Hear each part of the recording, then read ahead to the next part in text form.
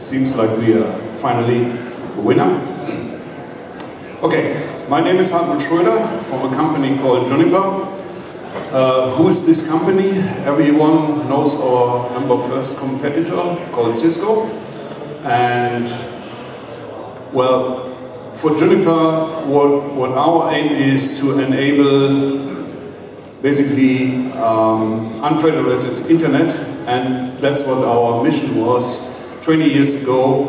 This company has, at that time, 20 years ago, saved the internet from its growth rate, because we were the first company pulling together, going away from the paradigm of the time in software-based forwarding computers with the decomposition of the control plane and ASIC-based forwarding.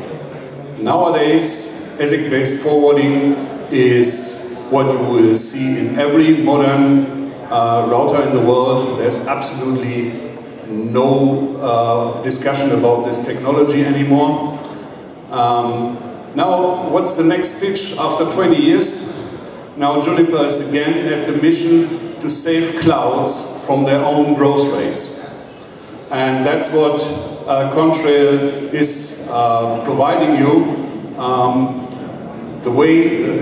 But over 20 years, the paradigm changed a little bit. Now the way we define the interaction between clouds and the outside environment is going to change the way accordingly to how the internet is built, based on BGP signaling and MPLS as a forwarding technology. And now we bring this technology to the data center where the cloud is hosted, providing you the same level of integration as you can have with existing technologies taken from what is existing today in the internet.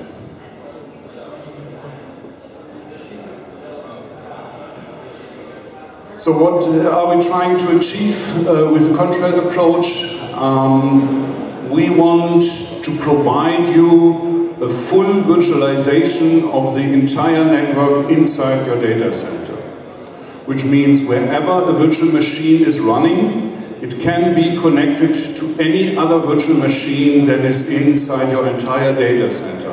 And we are not looking at a couple of hosts, we are looking at thousands of hosts.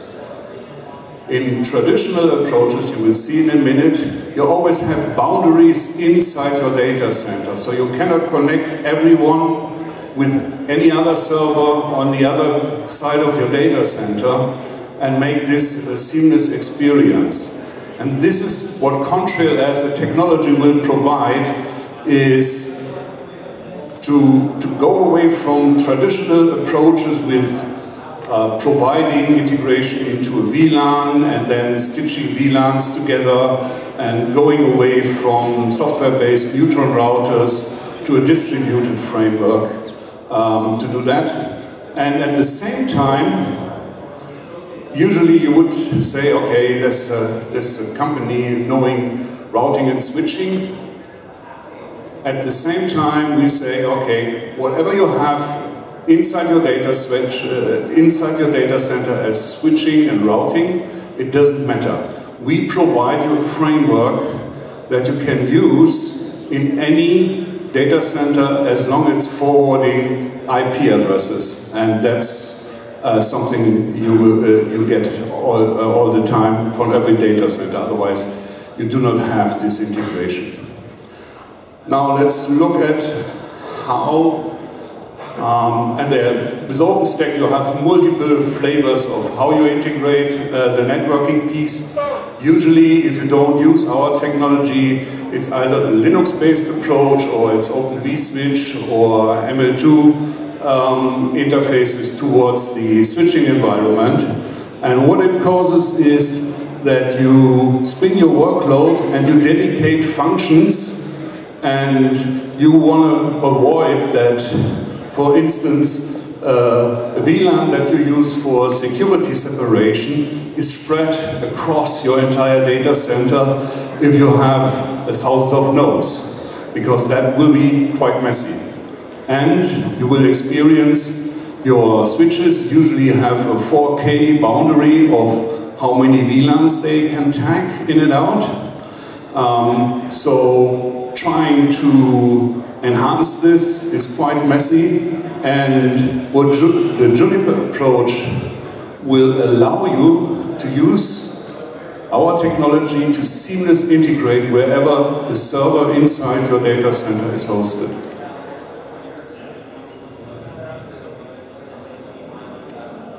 If you use our technology, as I said, we will allow you to use every virtual machine wherever it is on any host in your data center to be connected with every other virtual machine and to the outside network, no matter on how you do that. What you use as a transport technology inside your data center is something that you can choose from many designs. You can use a modern spine leaf architecture, you can have a flat L2 network. The Contrail approach does not attempt by default to integrate into this environment. The approach is to overlay it with a tunnel transport technology.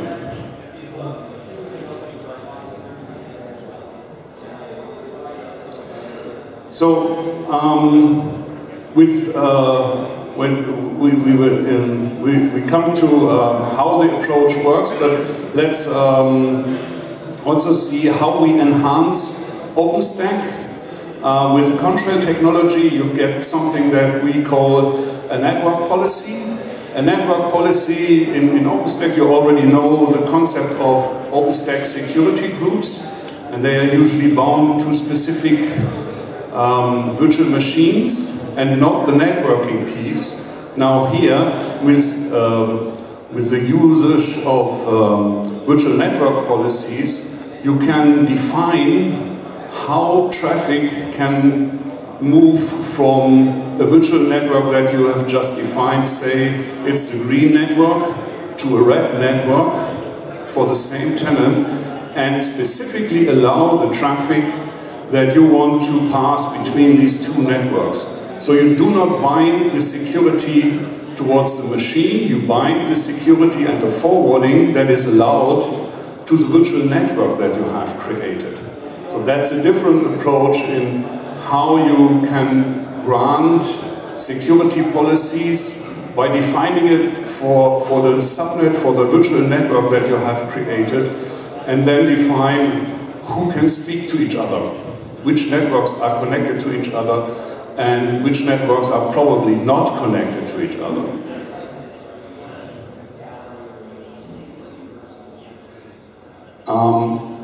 And on top of that, if you use such a policy from Contrail, then what it allows you to extend what OpenStack can do in the regular case for you. You can change the topology with the usage of our SDN controller to force traffic through either virtual or physical instances that are inspecting the traffic.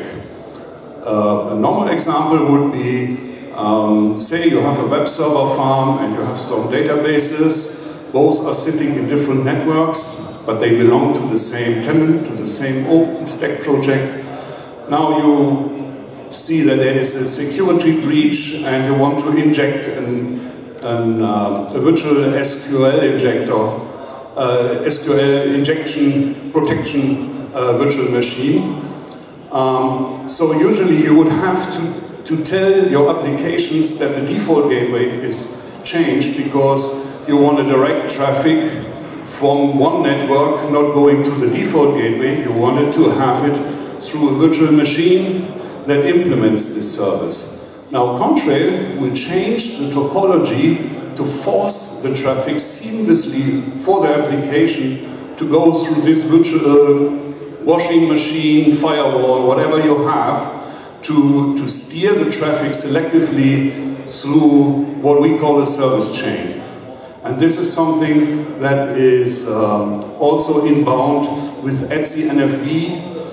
In ETSI NFV terminology, they call it a service graph. We call it service chaining. I think this is has more grip. You can easily more understand it than saying it's a graph. Okay? Now, how do we implement this? Now I need to go to a little bit of more technical details. The realization of virtual networks and how we can connect virtual machines to each other depends on two new units.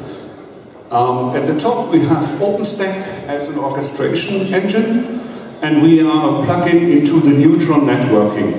So that's how generically you can attach any of your networking instances to OpenStack. So all commands come from OpenStack, so you will still be able to use OpenStack APIs to create like virtual networks, and we will get the appropriate messages from the OpenStack orchestrator. And there is a central SDN controller, usually there are 3 of them for backup and redundancy reasons, who has the entire knowledge of all routes inside your single data center.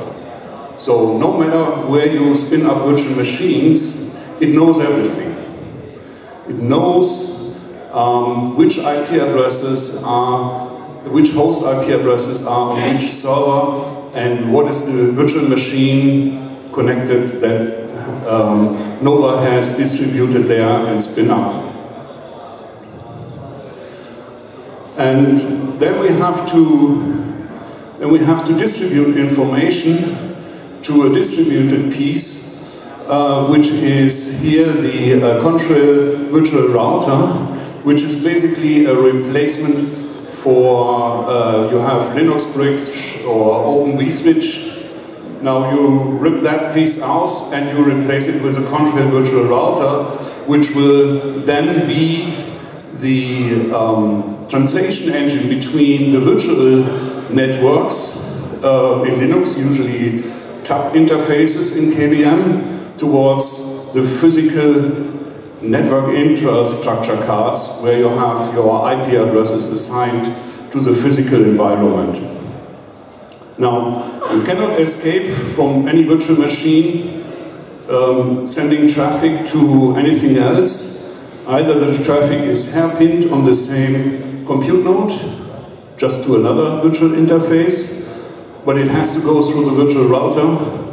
And when traffic has to go from one virtual machine to the next host in your environment, what we add is a tunnel information that takes the raw Ethernet packet from the virtual machine, encapsulates it, and sends it over to the next compute node, who does the decapsulation and then forwards the traffic to the virtual machine as your destination IP address. And with this, we reach a complete independency from what you have in your physical infrastructure. How you transport the traffic from one compute node to another compute node.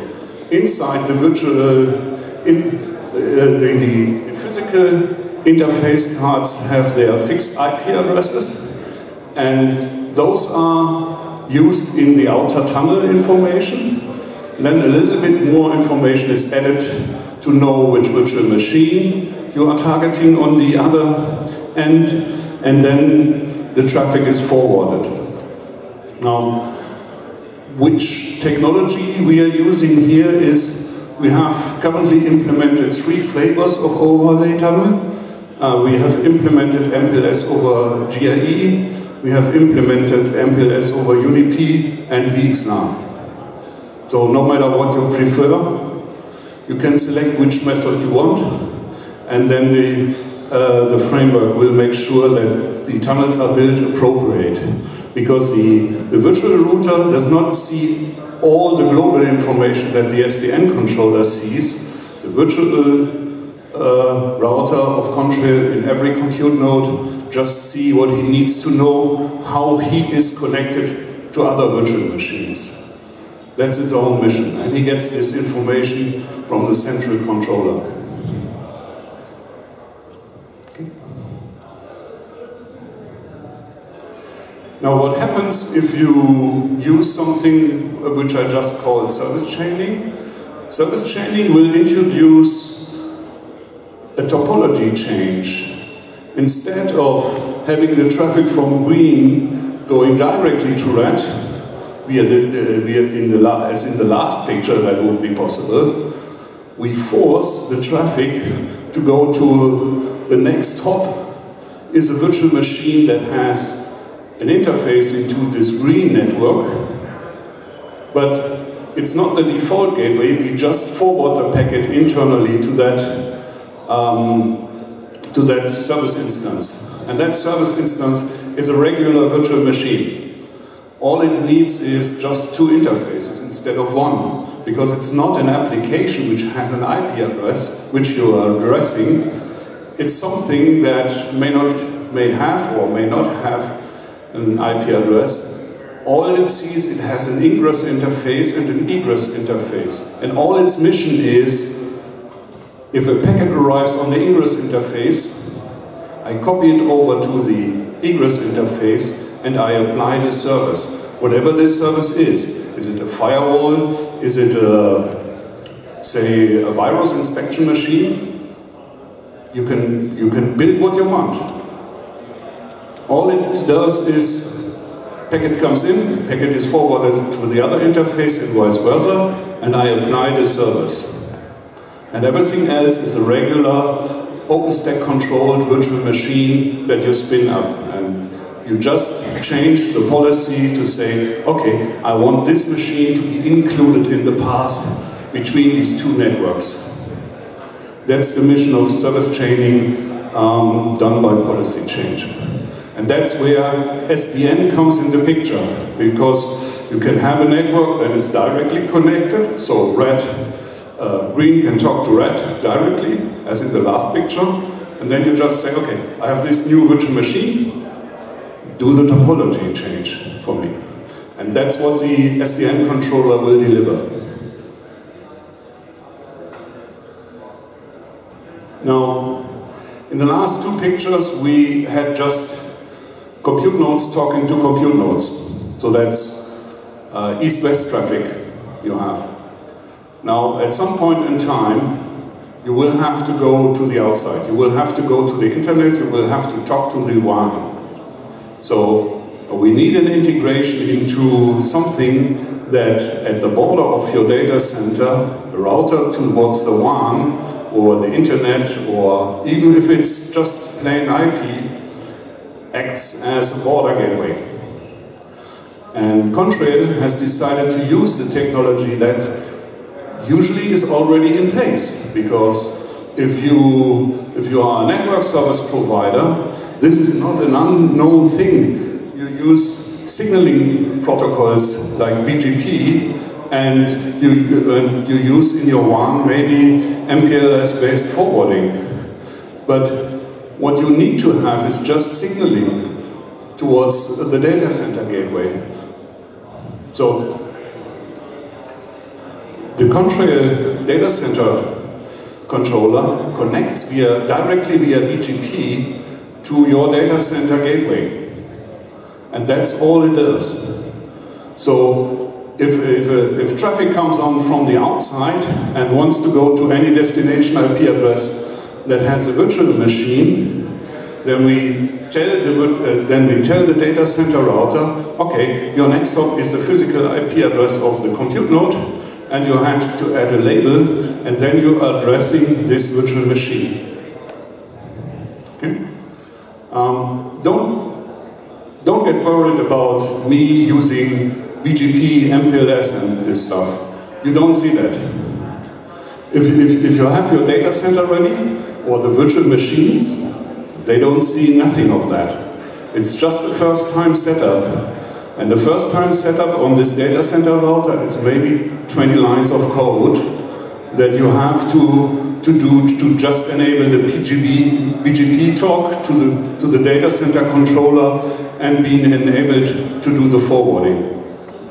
Yeah? So we know that usually people who have an enterprise background say, okay, BGP, I'm out of this. No, it's simple. It's just 20 lines of code to implement this on your data center router and off you go. And the rest, there's no integration into the physical environment. So you don't need to know this. All you're talking is IP addresses and the tunnels will do the forwarding automatically for you. And then, last but not least, how do we integrate into bare metal?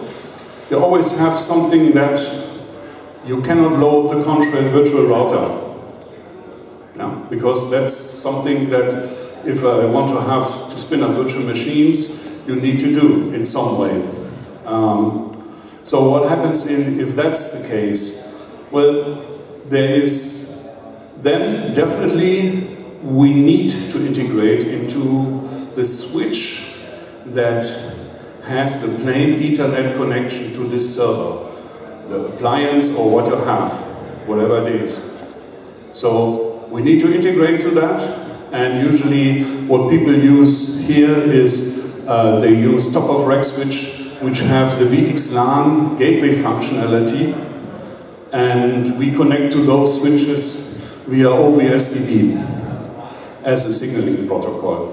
And then we can make these workloads appearing seamlessly in your data center as infrastructure.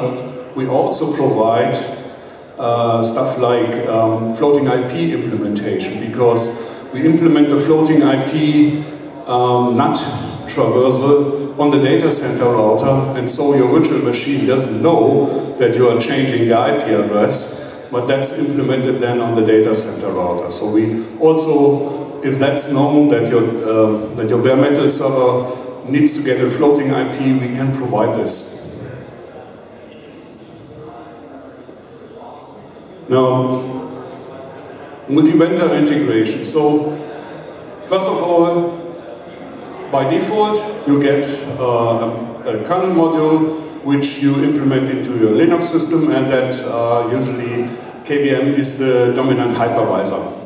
But that doesn't say we cannot provide the same functionality to other hypervisors. And here is an example of how we integrate into different hypervisors, and the example is the VMware ESXi hypervisor. Now, Contrail or Juniper, or well, let's say anybody is not allowed to place any product into the hypervisor of VMware. It's a proprietary hypervisor, and you are not allowed to extend it. Otherwise, you lose support from VMware. That's the mission here.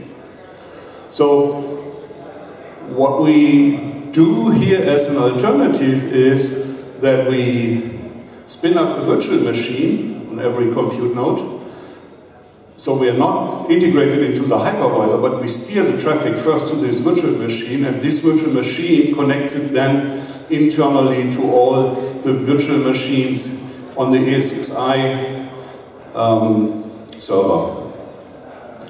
And with the latest build, in version 3.0, the whole stuff can be integrated into OpenStack. And it's run simultaneously KVM workloads and ESXi workloads. It's just a little bit different on the KVM compute nodes. We are part of the kernel as a module.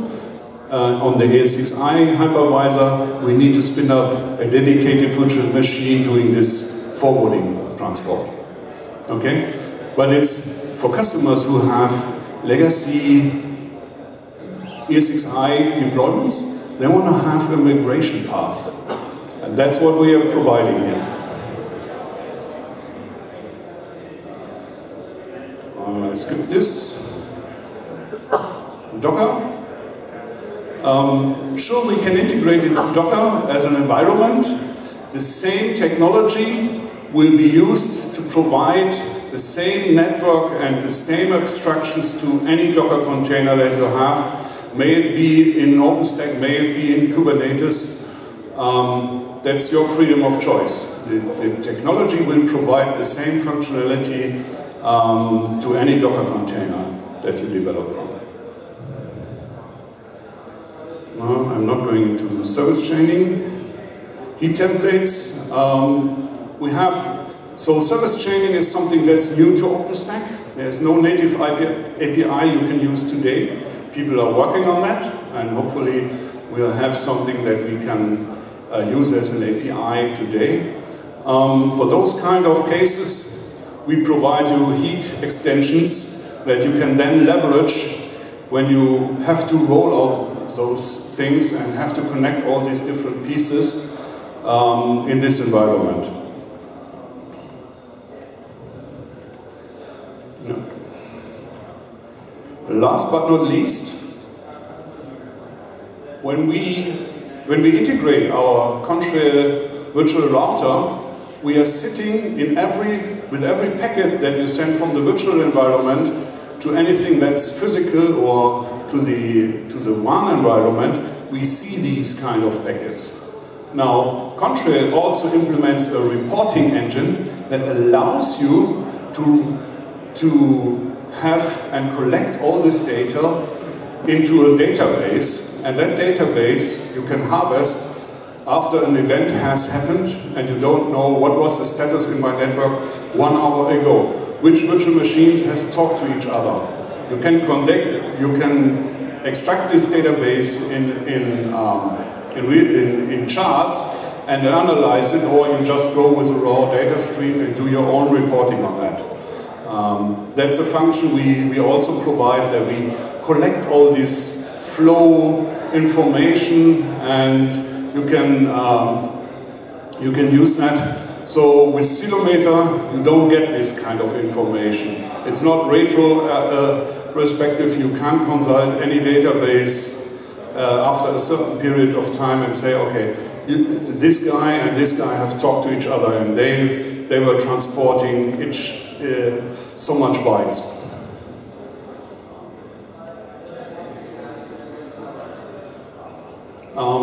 If you want to inspect traffic, that's possible.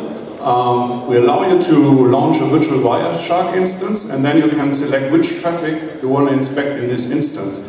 Otherwise, you would be running around, connecting to monitoring ports, and trying to get something out of sense with that. Of course, Contrail provides you all the steering functions to send a copy of that traffic to your analyzing image, and the Wireshark instance here is an example of what you can analyze. Essentially every traffic that you set is relevant for me, that I want to know.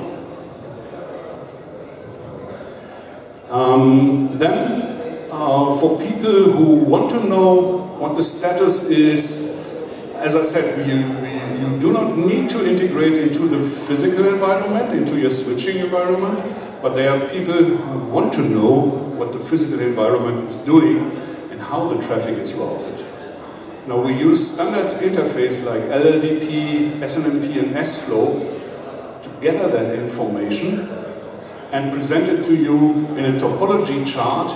And if you want to extend that, you can also select a certain flow and say, okay, let me know how the traffic actually goes through my network so that I know what is impacting this, or how I can debug and where I have to send people to see if something goes wrong.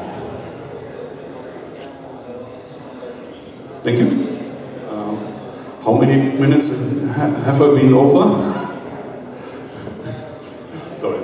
It was quite technical, but you see, once you deployed it, the virtual machine doesn't know about it. All you see is enabled business, and that's the important piece here. Thank you.